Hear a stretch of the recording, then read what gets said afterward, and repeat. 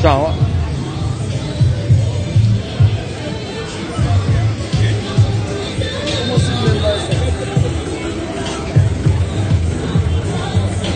Viewers and subscribers, welcome back to Main TV, your TV. Remember to give this video a like. If you're new here, welcome to the channel.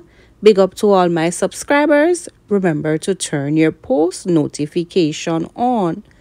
Coming up in today's newscast, motorist dies after a confrontation with cop on Windward Road. A man who was shot Sunday during an altercation with a policeman on Windward Road in Kingston has died. The deceased has been identified as 39-year-old Marvin Palmer, otherwise called Bummy, of Woodglen Avenue, Kingston 10. Reports are that at about 8:30 a.m., there was an altercation between a taxi driver and another motorist after a minor fender bender at the corner of Mountain View and Windward Road.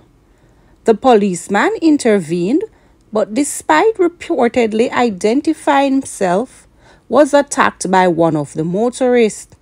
He reportedly took evasive action and fatally shot his attacker.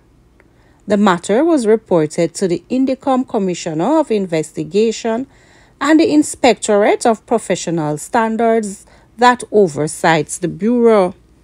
The injured man was taken to the hospital, where he was later pronounced dead.